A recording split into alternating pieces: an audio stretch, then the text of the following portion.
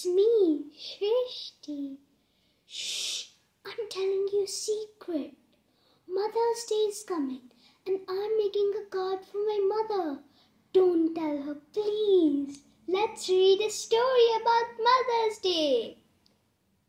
The Night Before Mother's Day by Natasha Wing. Illustrated by Amy Wama.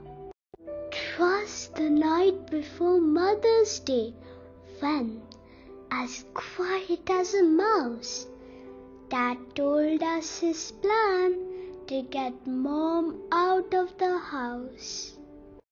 Her sneakers were set by the doorway with care, in hopes that her running pals would soon be there.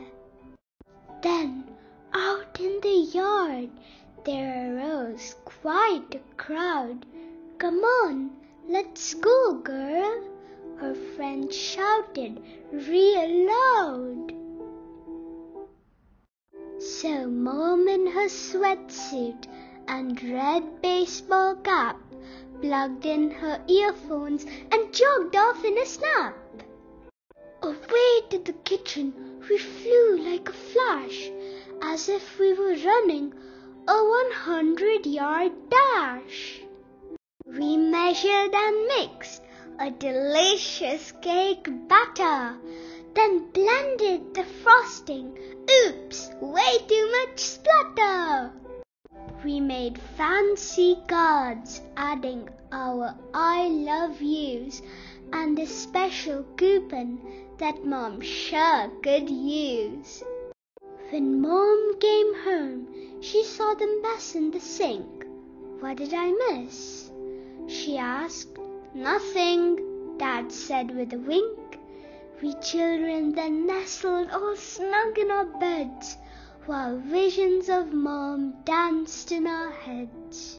The next morning, we presented a giant bouquet. "It's for you, Mom!" we cried. "Happy Mother's Day!"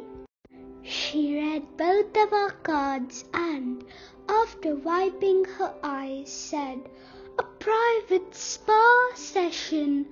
What a lovely surprise!"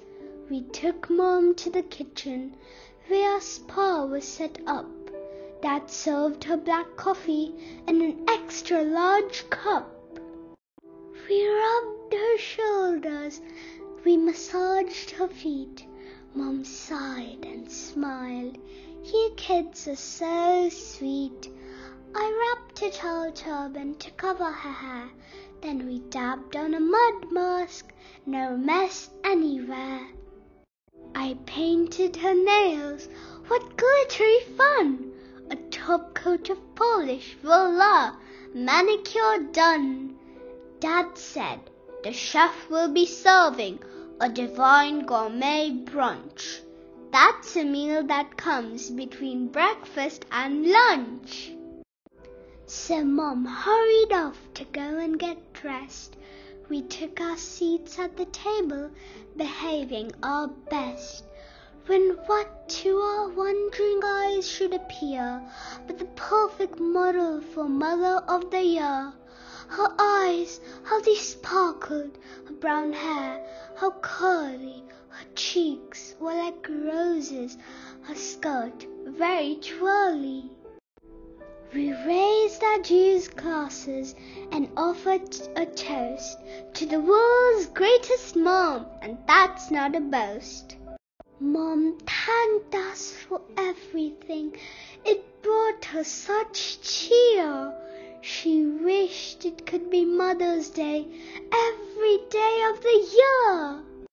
Hope you liked the story, friends, and hope you have planned something great for your fantastic mothers. Hope you liked the story, friends. If you liked the story, please like, subscribe, and share. Bye!